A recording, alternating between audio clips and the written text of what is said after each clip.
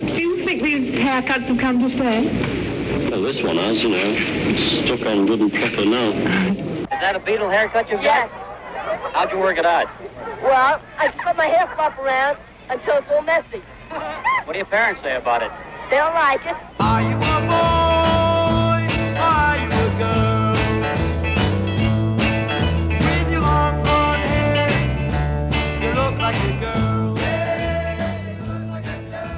You would physically get approached and, called gay or fags or queers or whatever it was, a lot of people did not understand long hair at all.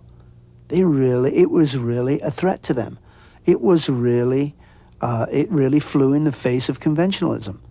And long hair was a flag for someone. You could see somebody across the street, and if they had long hair, you knew how they thought.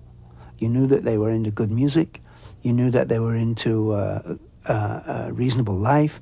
You knew that their thought processes. You knew that they probably hated the government. You knew that they probably knew where the best drugs were. You knew that it was someone that you could just nod to and have this understanding between. Anybody that had really short hair, you knew what short hair meant.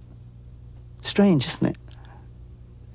Well, there are a great number of people, they stopped taking haircuts altogether, mainly around colleges, number one. Number two, even those which do take haircuts, they come so in such long intervals, it isn't funny anymore.